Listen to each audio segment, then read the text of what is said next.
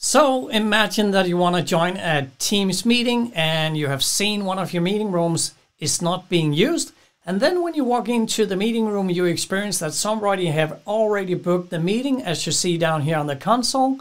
So normally we would ask you to forward your invite, but that is not working when there is a meeting booked already, since the Exchange policy don't allow several meetings in the same meeting room at the same time.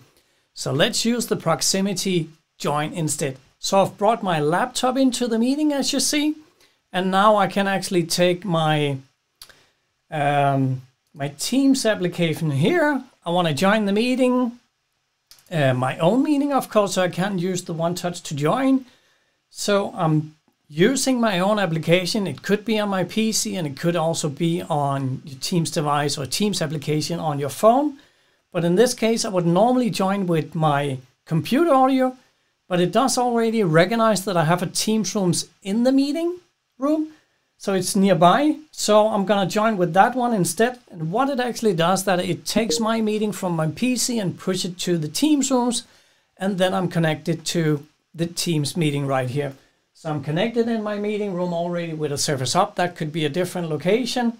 I'm connected with my Teams rooms right up here. And then I'm also connected on my PC down there. So now I could basically just shut down the call.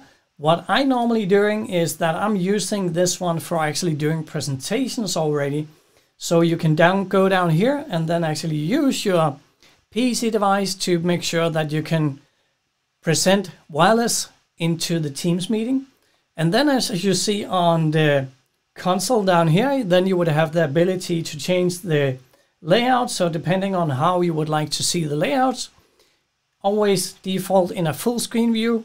I rather like this view, where we can actually still being able to see the people on the meeting room, the one that we are communicating with.